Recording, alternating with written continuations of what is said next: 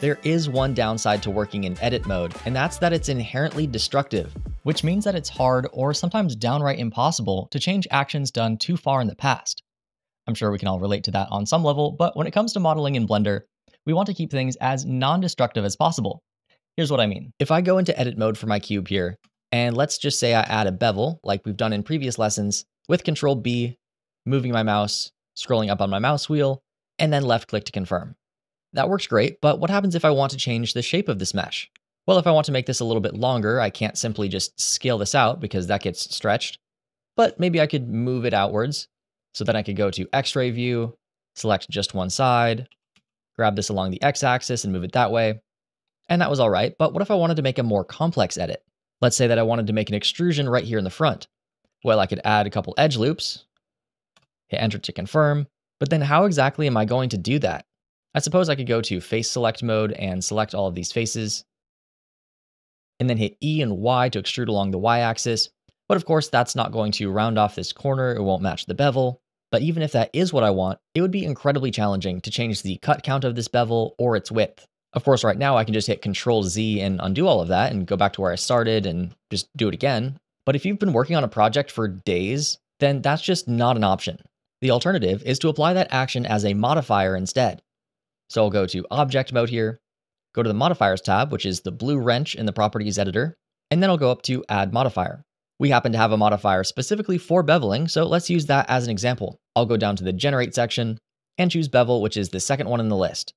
Now we've added a modifier to our modifiers list, and we can change any of the settings here. We can change the width amount, the number of segments, and all of the controls that we had in edit mode, plus even a few more. The difference here is that if I now hit tab to go into edit mode, you'll see the original shape of my cube as a wireframe around the final result of the object. If I were to make a similar edit as before, like hitting S and then X and scaling this along the X-axis, then I don't have to worry about stretching at all, and then I can add those loop cuts just fine, Control R, scroll up and then hit enter, and then I can take this front face, hit E to extrude, and pull that outwards. The benefit of working this way is that the geometry in edit mode is kept incredibly simple, and I only need to select a few edges or a few faces to make bigger changes. Anytime I want to adjust this modifier, then I can just do that in the modifier stack. If I don't want to be looking at the final result of the modifier, and I just want to see what my normal mesh looks like in edit mode, then I can just turn off this viewport icon. That way I won't see it in edit mode or object mode. I can turn off the camera if I don't want the result to be rendered, and I can turn off the edit mode icon if I want to see this in object mode, but not in edit mode. A couple notes about the bevel modifier, since this is one that a lot of people want to start using right away, is that you can control which edges get beveled by using this limit method. By default, it's set to angle and at 30 degrees, so any edge with faces that meet at an angle greater than 30 degrees will get beveled and the rest won't. That's why if we look at this in wireframe view, we'll see that the part of the loops going around the flat faces aren't being beveled while everything else is. If you want to see exactly where this kicks in, then we can hit tab to go into edit mode. I'll turn this on for edit mode, select that top edge, and then hit G and Z and gradually move this down. At some point, a bevel there will pop into existence whenever we hit that 30-degree threshold. We can also set this limit method to none, so that all edges get beveled no matter what, or we could set it to weight.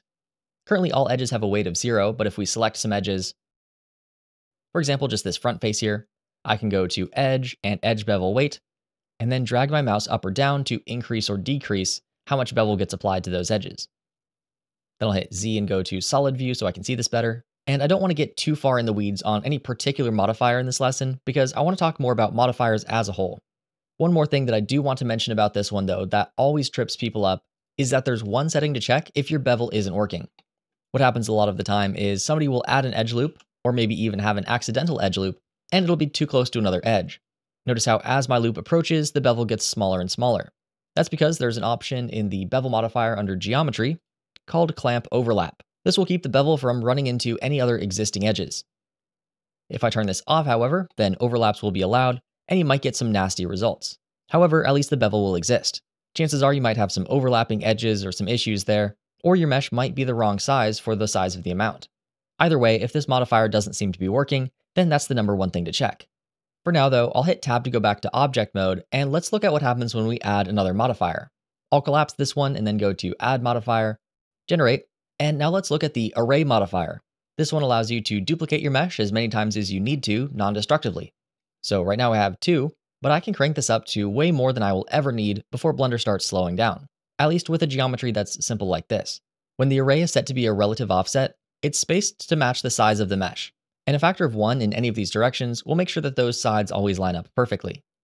If I hit tab to go into edit mode and start scaling my object, then the array shrinks and grows with it. If I set this to a constant offset instead, then the size of the mesh has nothing to do with it. I can shrink this bigger or smaller, and they'll always be a fixed distance apart. Lastly, I can set what's called an object offset and use a second object as the reference. This one's a little bit more complex, but also really fun, so I want to show you here. First though, I need a second object to use as the reference point for this array. Since I don't need any actual geometry, I just need a point in space with a location and a rotation and a scale, I'll use an empty. I'll choose plane axes, and I'll leave it right at the center. So if I go into wireframe view, you can see that it's there, but just hidden in the middle. Now I'll select my mesh again, and choose that empty as the object. Now nothing has appeared to happen, but if I take my empty and start moving it, then we'll see all of those arrays start to come out. The second instance will be exactly where that object is located, and the others will be extrapolated from that. The cool thing about this is that we don't have to go in a straight line. We can go in a diagonal line or even start to rotate it, which is where things get really interesting. Now, I have an absurd amount of instances here, so let me turn this down to something more reasonable, like maybe 50. And then I'll continue rotating and scaling this until I have something that I like. You have to admit, this is pretty fun to mess with. Now let's look at adding another modifier, the mirror modifier, to make this symmetrical. I'll select the object again, go back to the modifiers list, go back to the generate section, and go down to mirror. Now I can make this symmetrical along the X, Y, and or Z axis. The most important thing to know about the mirror modifier is that it's all based on the object origin. So since the object origin is right in the middle of this first piece, then we're going to get a little bit of overlapping as this gets mirrored. So to move the first piece away from the object origin, I'll hit tab to go into edit mode, I'll hit 7 to go to top view, and then I'll just move this over and off to the side. Just like that. And then I'll also bring this up along the Z axis since we're mirroring along that one as well. Then I'll hit tab to leave edit mode. Go ahead and take the empty and just move it around and have fun playing with this. If it's a little bit too slow, like it's starting to get here, then maybe go to the bevel modifier and decrease the number of segments. I'll set that to 4 just so that there's less geometry. And then I'll go to array and maybe turn the count down here to, let's say, 25. All right, now this should be a little bit more responsive. All right, I'll try not to get too carried away here, but it's a little bit difficult because this is kind of a cool effect. The thing that I initially made this to point out, though, is that the order of your modifier stack matters a lot. If we uncheck the monitor icons here to disable some of these modifiers, then we can step through what's happening. First, we're beveling the initial result, we're arraying that result to give us the tentacle-like shape, and then we're mirroring that over to the other axes. However, what do you think would happen if we switched the mirror and the array modifiers? Take a guess, and then let's give it a shot. I'll click and drag on the top right corner of the modifier, and drag and drop this above the array modifier, and now the result's completely changed. Well, if we step through this again, we'll see that we're still beveling the first result, so nothing's changed there, but then we're mirroring this result over on the other axes. Then we're taking that chunk and arraying it as a whole instead. So the order of operations here is crucial, and it's read from the top to the bottom. Now let's take a look at one more example. I'll hide the cube here, and I'll hide the empty as well, and then hit Shift A, add mesh, and a monkey. Then I'll hit period on my number pad to zoom right to it, and then on this monkey I'm going to add a new modifier, which is this subdivision surface. Again, that's in the generate section closer towards the bottom. Add that and you'll immediately see that the mesh is smoothed out, and we can change the quality of this with the levels. Be careful though, this increases the poly count exponentially.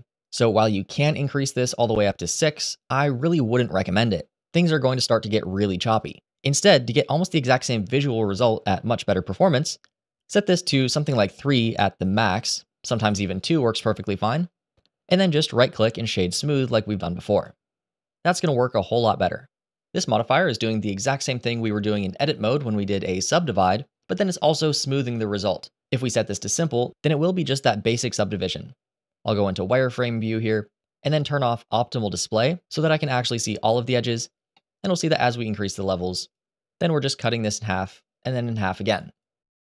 Catmull-Clark is just the smoothing algorithm, and that's what you're going to want most of the time. Now, working with the subdivision modifier is incredibly common, so there's actually a hotkey for changing the levels. If you hit Control 0, then that'll jump to subdiv level 0. You can hit Control 1, all the way up to Control 5 for level 5.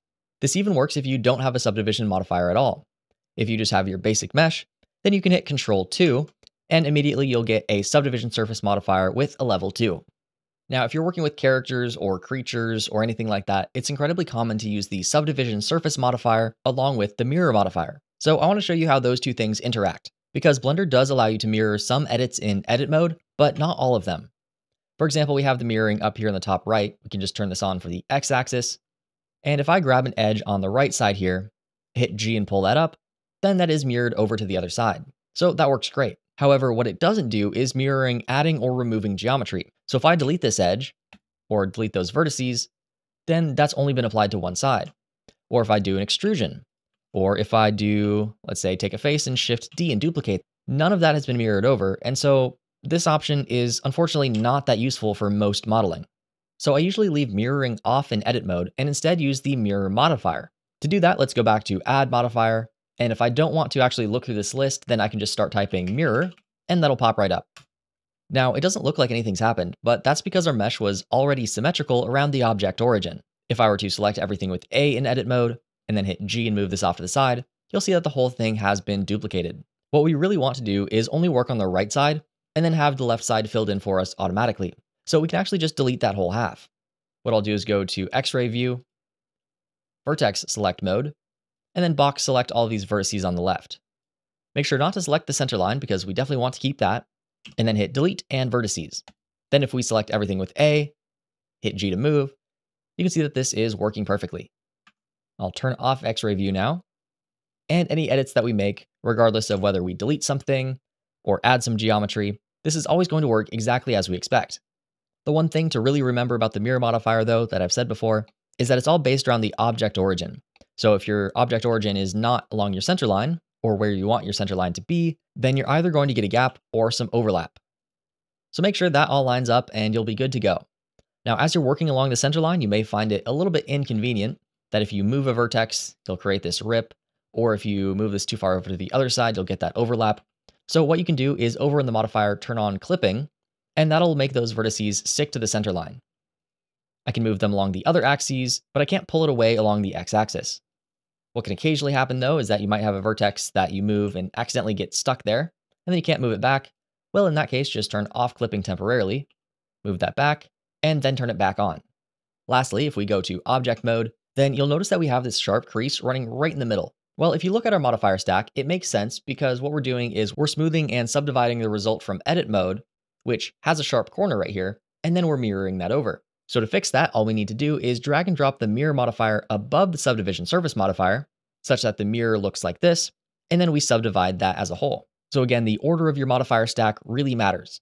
Lastly, if you want to apply a modifier, then you can just go to this drop-down arrow and click Apply. Then once you hit Tab to go into edit mode, all of those changes will be there. Another way to do that is make sure the modifier is selected and has this blue outline around it, and then you can hit Control A to apply it, just like you'd apply transforms in the 3D viewport. Now you may be curious about several of these other modifiers, including the very exciting Geometry Nodes modifier, and while we definitely don't have time to get into all of that in this course, we do have other courses that go through this topic thoroughly. There's a course on CG Cookie from instructor Paul Kajeji that goes through all of the modifiers and what they do. I've also made a course called Assemble that's on there as well, that goes into great detail on how to use geometry nodes. So check those out if you're curious and itching to get going, but if you're a beginner to 3D, I wouldn't recommend starting there. I'd recommend learning more about the fundamentals of the different areas of Blender before getting into that stuff. For now, I just want you to practice adding a couple different modifiers. Try out the bevel, the array, the mirror, and the subdivision surface modifiers, and don't forget to practice moving them to different orders to see what happens. Then in the next lesson, we'll take a bit of a step back from modeling and look at more features of Blender as a whole.